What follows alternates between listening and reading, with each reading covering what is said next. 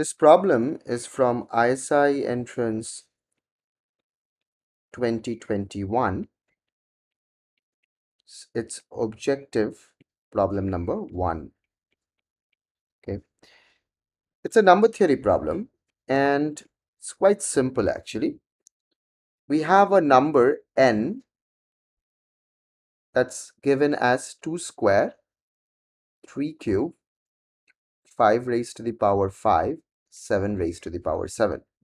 So this is a prime factorization of n.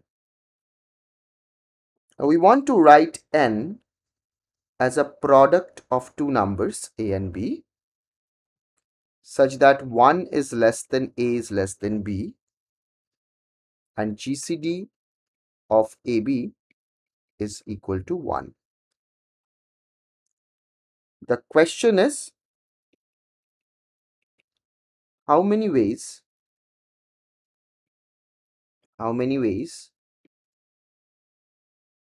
can you do this?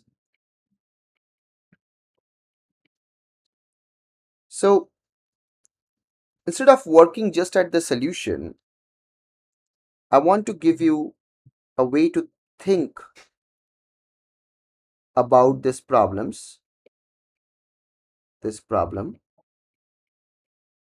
combinatorially.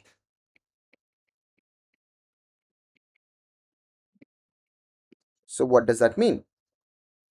Well, my claim is, if I want to try and write n as a product of two numbers whose GCD is 1, all I am doing is creating subsets out of these 4 prime factors. Let me write that.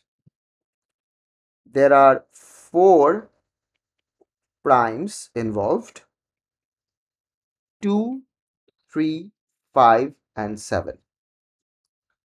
I will think of the number a as one box and think of the number b as another box. So this is one number, this is another number, and their product is n,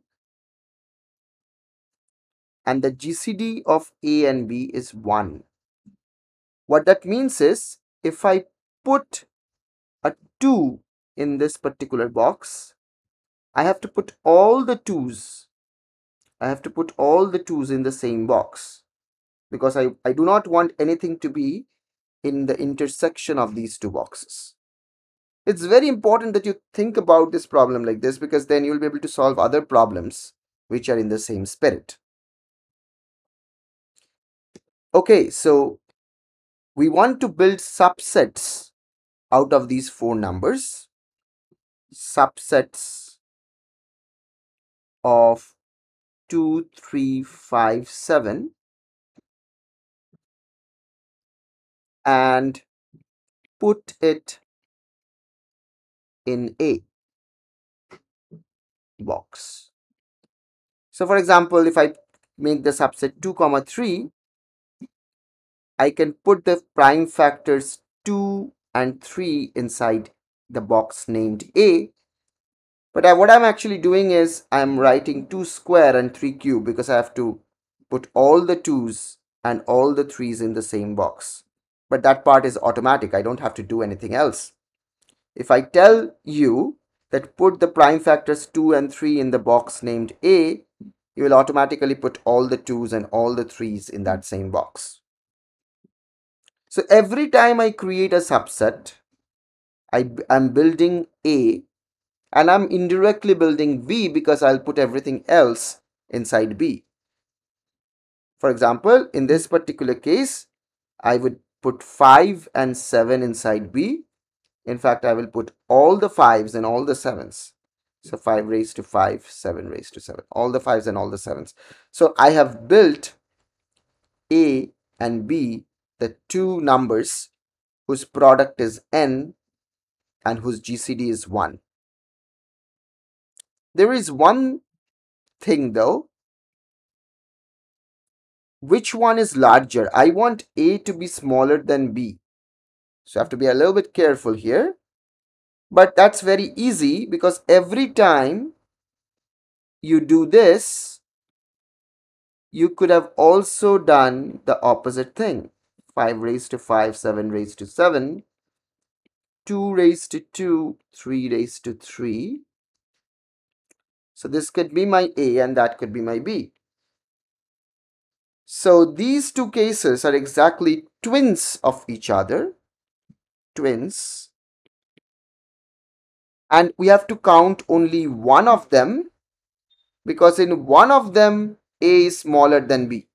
In the other one, A would be larger than B. So in every duplet of these two cases, I have to count only one case, because in one of the two cases, A will be smaller than B. When we switch it, A will become larger than B. So we will not take that case. Okay, so we have all the tools in place. So I'll write that the tools or the methods of thinking in place. The first one is each number is a subset. Think of it as a subset of primes, and remember twinning to avoid double counting or to make sure A is less than B. It has a wide range of applications and a lot of problems actually, this second one. And the third one is discard 1. So you want 1 less than A less than B. So you have to be careful and not take the subset of all the 4 numbers. Don't take the subset of all the 4 numbers, because then if all the 4 primes is in A, then B will become 1. If A contains all the 4 primes, then B would become 1 and vice versa, right? Okay, so now let's do one thing. Let's build the subsets. Build the subsets. Each subset will correspond to A. Okay, so of course we could have built subsets created out of 0 primes or 1 prime or 2 primes or 3 primes or all the 4 primes. Okay, but we have to be very careful here. We cannot, these two are twins, so we have to discard these two cases because we don't want A or B to be 1. We don't want that. We don't want that. So we have to delete these two cases, remove these two cases. And the remaining cases that are here, we have to take half of them because of the twinning, right? So in fact, I could write 2 to the power 4, 2 to the power 4, because all of these 4 numbers or 5 numbers will add up to 2 to the power 4, and I can subtract 2 because I deleted these two cases, and I can divide that by 2. So can you put the final answer in the chat? And do you remember any problem, any other problem where you have used these 3 methods, thinking of numbers as subsets of primes, twinning, and discarding some of the cases which you don't want? You can put that in the chat as well. Finally, you can click on the link in the description to access a toolbox. The toolbox contains resources for mathematics learners in schools, colleges, math Olympiads, ISI entrances, and so on. So there is a toolbox link in chat. That's a free resource at Chinta. resource. Okay. All right. So keep on doing great mathematics. I will see you in the next one.